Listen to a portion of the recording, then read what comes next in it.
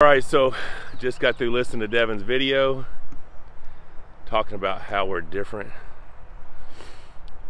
His 2016 story hit pretty close to home for me, because you think about 2020, no WL, my primary source of income is our gym. I even had to send my wife back to work as a nurse, front line, with no real protective gear, coming home and putting her mask in a paper bag so she could reuse it. It's not the life that I want.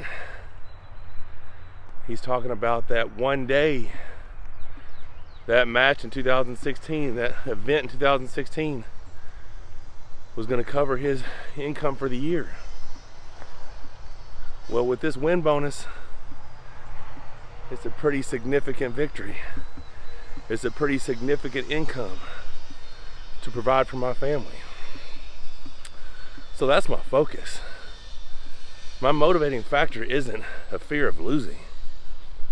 Now, I do believe a disgust for losing is a much greater motivator than the thrill of winning or the opportunity of winning, especially when there is none. I'm in this thing to prove on that day I'm the more complete arm wrestler. I'm the stronger arm wrestler.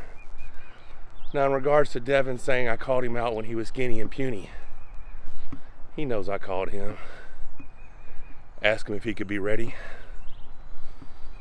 He said, "Absolutely, Michael, I'll be ready."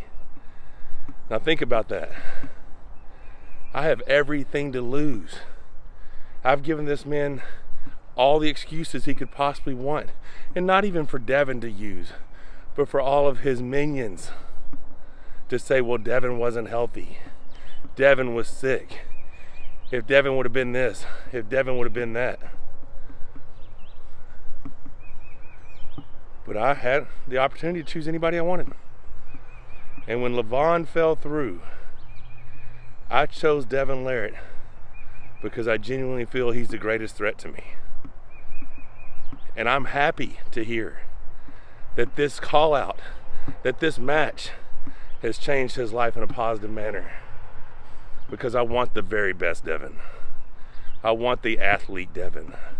I want the guy that I bragged about and told stories about, the legendary Devon Larratt, the king of endurance. That's the guy I want to beat.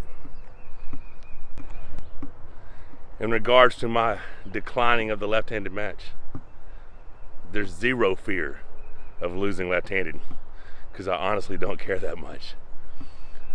But I'm just not letting anything detract me from my focus on this right arm.